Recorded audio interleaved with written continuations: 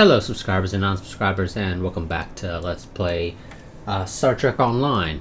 So, I wasn't originally expecting to be able to go and actually record this for this week because of some things that came up that prevented me from recording.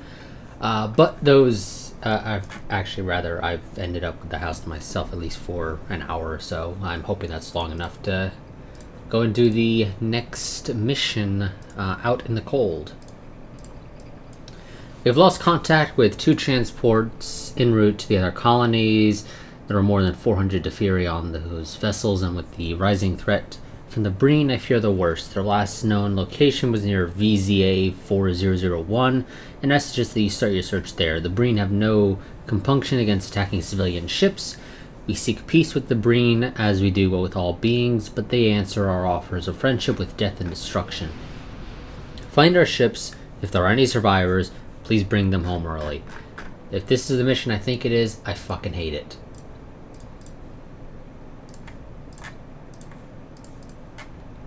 As a result, I'm gonna go pull up the wiki.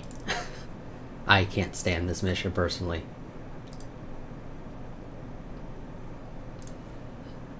Again, that's assuming I'm remembering correctly what mission this is.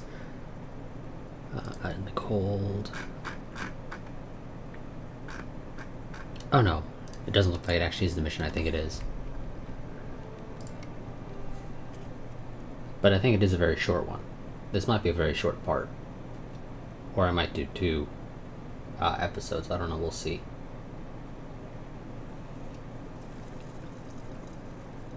It must be the next mission that I'm not a fan of.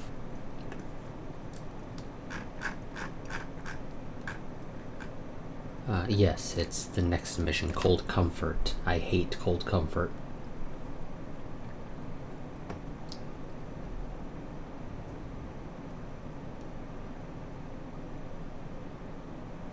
And this is taking its sweet ass time to load. There we go.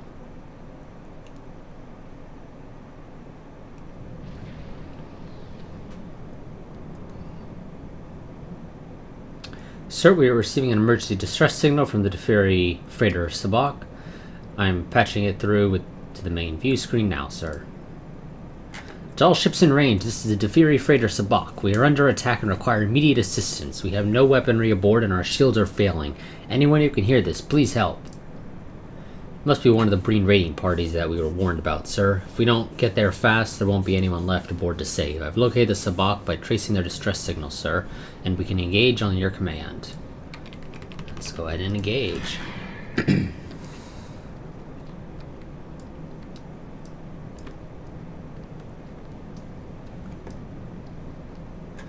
We have made some slight modifications to the ship again, namely the actual neck, rather. But we'll continue with those after I deal with these guys.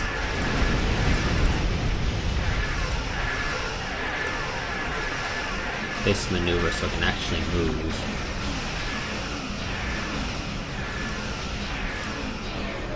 You know what, let's push them back.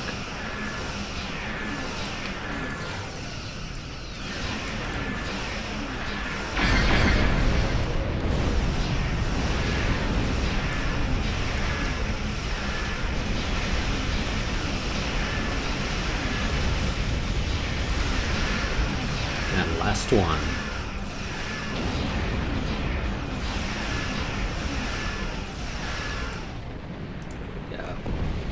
But yes, as I said, we made some slight modifications to the ship. We've actually added a neck. Previously, the Celestar looked like it was basically just floating on the hull. And changing the neck has resulted in a bit of an addition right in front of the deflector dish. Thank you for saving us. Our sister ship, the Pacto, I'm guessing, was waylaid by Breen raiders at our scheduled rendezvous point. We made a micro-warp jump as soon as the Breen arrived and used the magnetic field of the comet to hide our energy signature, but the Breen had better sensors than we do. They found us. If you hadn't come along when you did, we would have been obliterated. I'm worried about the Breen being at our next stop, so I'm going to try and get there ahead of schedule and be gone before they arrive. If you could, please find the Pacto. There were dozens of people aboard that ship. This is the Defiri ship Pacto. We escaped from a Breen slaver attack and our antimatter containment unit and warp coils are non-functional. We need some replacement parts immediately. We're on the edge of a warp core breach. Is there any ship in range? Please, we need help. Okay, now we gotta turn around though. Don't worry, they're not actually in any immediate threat. Because of the way this game is designed. There's no timer or anything. I could take an hour to get there and they'd still be perfectly fine. Well, I guess you could explain it away as saying, oh, well, it's just how long it took for the... It would have taken longer than that to have the warp core breach. Sir, there are Breen ships inbound at warp 7, 2 ways from the looks of it. The first should be on top of us in a few seconds. Battle stations. Yep. Oh, and it's a warship. I have to fight one ship rather than 3. That's fine.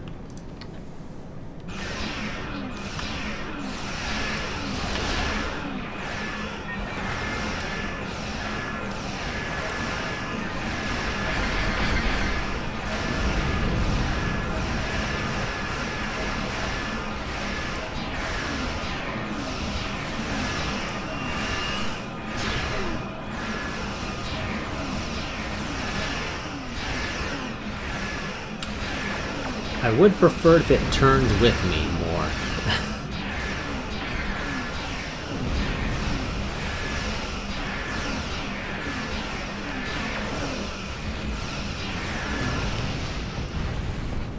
Okay, and next wave.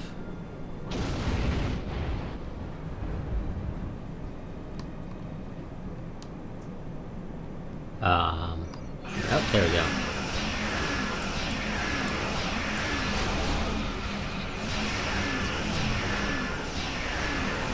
Okay, don't know what the hell happened to my torpedo spread. I clicked it, and it's gone on to a 1 minute long timer.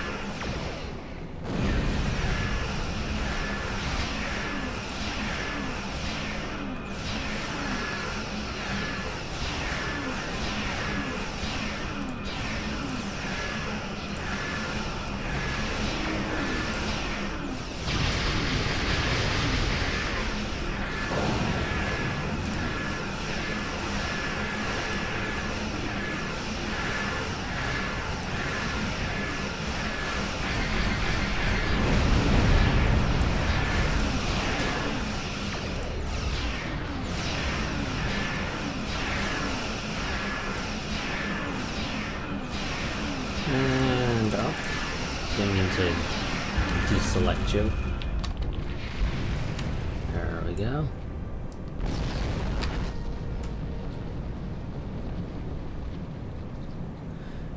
Thank you for your fortunate assistance. We should be fine from here. I want to catch up with our sister ship, the Sabak. They fled at the first sight of the Breen Raiders. We heard some of the slavers who attacked us talking about the Zarya system.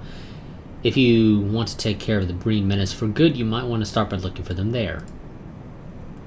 Course laid in for the Zarya system, sir.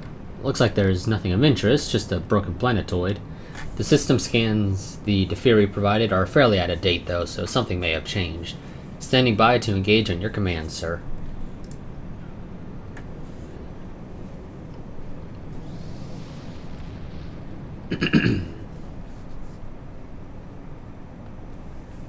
And I'm not going to have to actually fly there.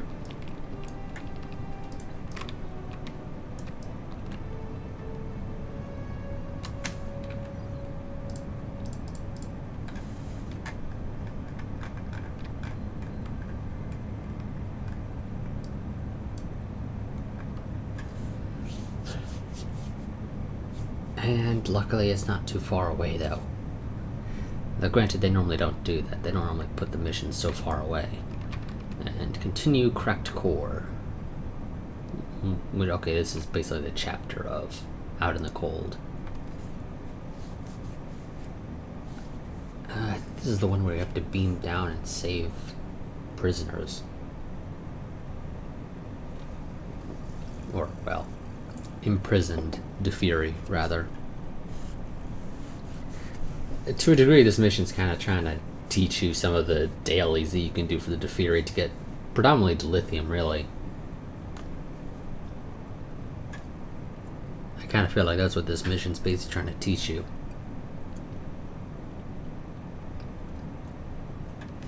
Is how to go about saving a Defiri freighter, how to go here and rescue imprisoned Defiri. Sir, the destroyed planet has a dilithium-rich core. It looks like the Breen have set up a mine inside the remains of the planetoid, and true to form, they're using all the captured Defiri as slave labor. We'll have to defeat the Breen picket squadrons before we can beam down to the mine. It looks like there is only a small force, sir. Of course there's only a small force. They probably didn't expect anybody to come here. Which is a little silly, because if this is an important place, they probably should have planned around somebody coming here.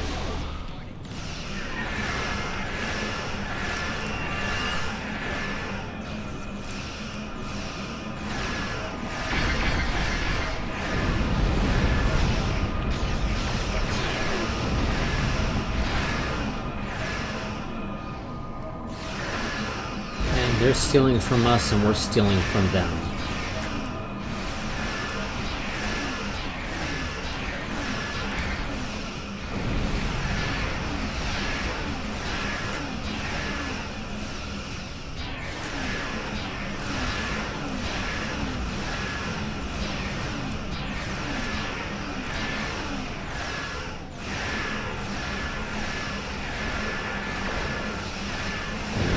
Keep the shields down.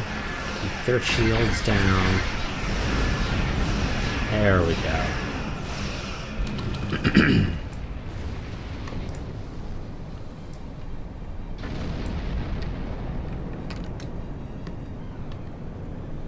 Let's go take care of this cruiser now.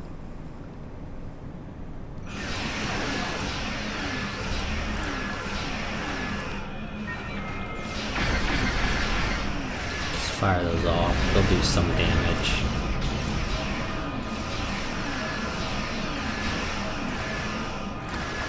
I think it's only like 5% or something though. Of shield pen damage that they do. But it's better than nothing.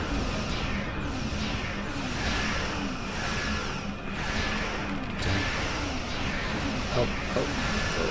Turn quickly. That didn't do as much as I was hoping for. Oh, and we aggroed another group. Wonderful.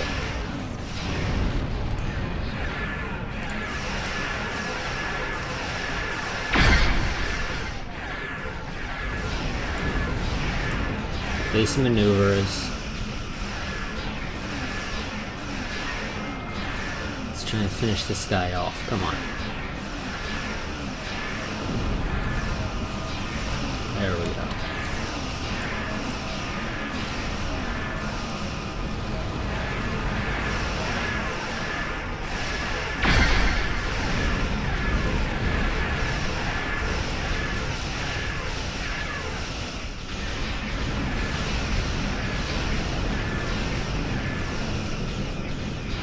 I think it's another cruiser that we have to deal with.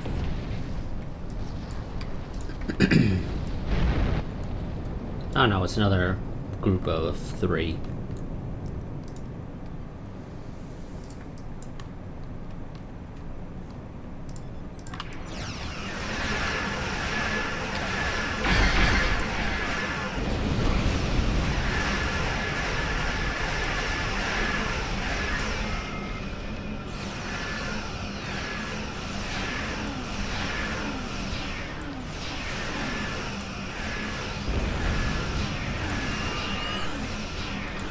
Come on, finish him off.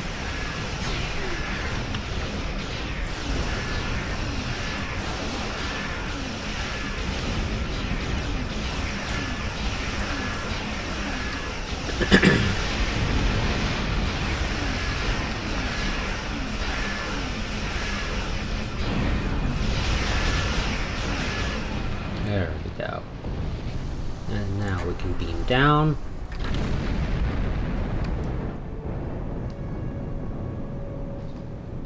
That's the last of the scout squadrons, sir. I thought they were... okay, whatever. Sure, scout squadrons, whatever you want to call them, I guess. Unfortunately, we can't just beam up the Teferi. The Breen have some sort of transporter disruptor field in place. We need to get down there and disable it before we can rescue the Teferi slave laborers. Okay.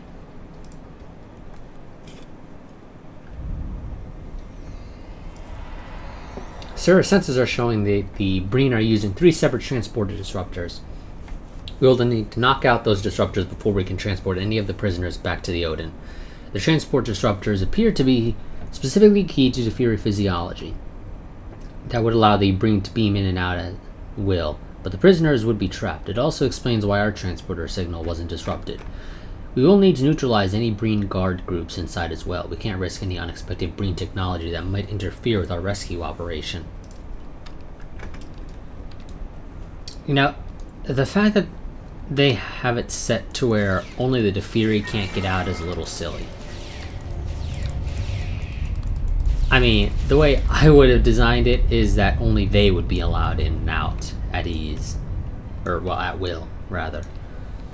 But sure, if they want to do it this way to allow humans to be able to just go in and out as they please, oh well. Let's get out of the cryo grenade. It's not actually hurting as much as it normally does, though. A little weird. Normally those things practically one-shot bridge officers. At least that's my experience in the past.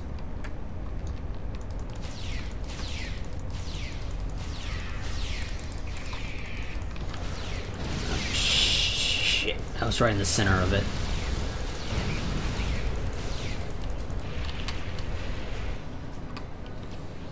One of our guys is down. Anyone can get Finn up?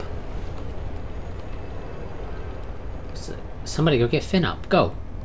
Oh, okay, I'm gonna do it myself then. You guys want to be incompetent? So be it. 2 of you are standing right next to Finn's body. Could have easily gone and gone them back up. Let's deactivate it. For whatever reason, we're not blowing it up. We're just pressing some buttons to deactivate. I would have expected us to blow it up, you know, that way the Breen have to outright replace the whole thing.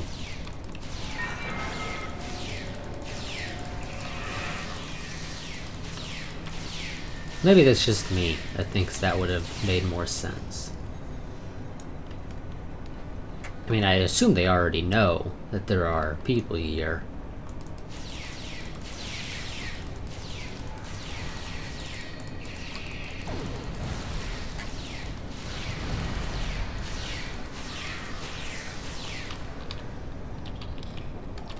Something green. Ah, science kit. That's worthless.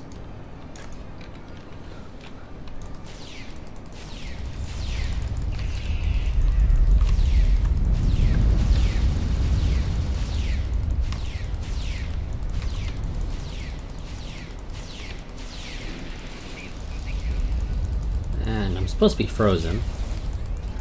Yeah, sometimes those graphics don't properly show up.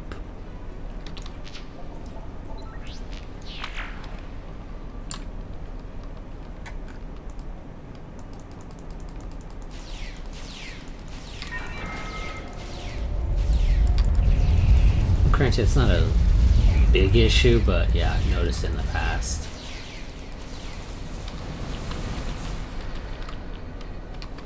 Okay. And let's get that last transporter inhibitor. We're not going to scan the gas, and now we just got to deal with the last group of Breen slave masters.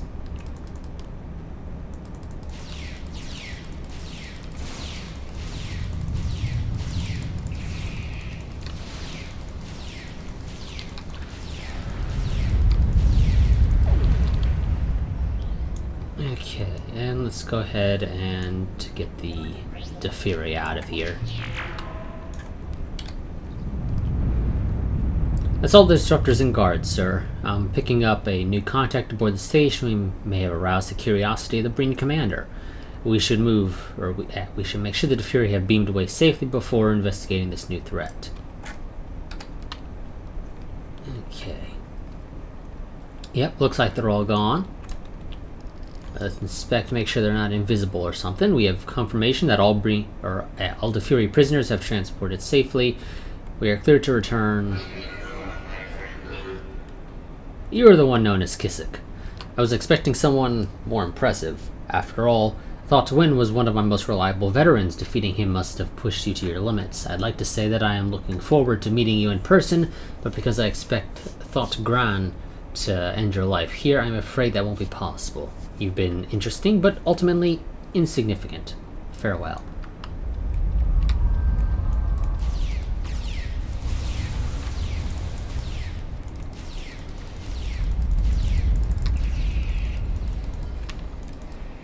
Do not want to roll game. Sometimes you're a little too sensitive when it comes to the roll functionality that like nobody ever uses because generally it doesn't have much use.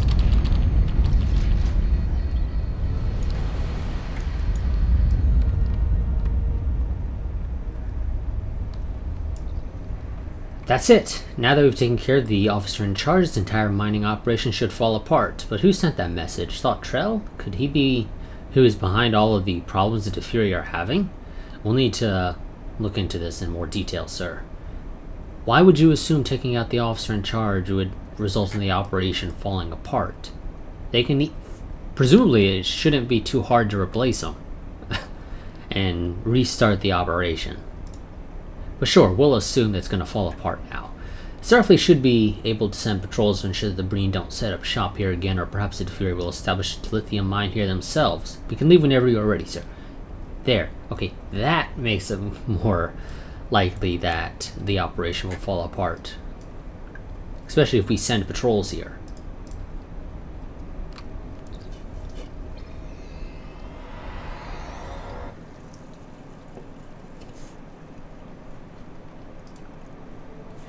The survivors are on their way home, and we will be sending an expedition out to assess the viability of operating the mine ourselves. I think it would be wise to consider a joint operation with your government. The resources in the Zarya system are rare, and the best way to maintain the balance may be to share them with you. Thank you for all of your assistance. Your actions help to preserve the balance. I just want to note, Ambassador, if you want to maintain the balance, you're also going to have to share them with the Romulans and the Klingons. Only sharing them with the Federation isn't really doing much to maintain the balance. Let's be honest here. You're gonna have to find a way to split that stuff 4 ways. But whatever, if he wants to try and split it 2 ways, expecting that to maintain the balance, so be it. And we get the Breen Transphasic Cluster Torpedo, which is an infinite level thing, and we'll never use it because I don't really see a reason to. I'll probably just toss it in my bank. I really don't have to, though. To be honest, I'm never going to use it. I could just as easily destroy it. And if I ever feel like I want it, I can just come back and redo the mission. But nah, I'll just toss it in the bank. I got tons of space in there. But that is going to be it for this part. I'll see you all in the next one. I do want to go ahead and let you all know, though, the channel, I don't want to remonetize it right now. I'd rather not have to try and rely on YouTube ad revenue for allowing the channel to at least cover some of its cost. So I'd appreciate it if you enjoyed the content of the channel, if you would go and become a patron. Even if it's just at the $1 a month tier, it helps a lot. Well, it adds up over time, and so in the end it helps a lot. Initially, not as much. So yeah, I'll see you all in the next part. Link to my Patreon down in the description if you wish to become one. Like I said, if you enjoy the content of the channel, it's really helpful if you become one. Even if it's just at the $1 a month tier, it adds up. Especially as more and more people do it, it adds up more and more, obviously. Excuse me. So yes, I'll see you all, like I said, in the next part. But until then, a goodbye and farewell.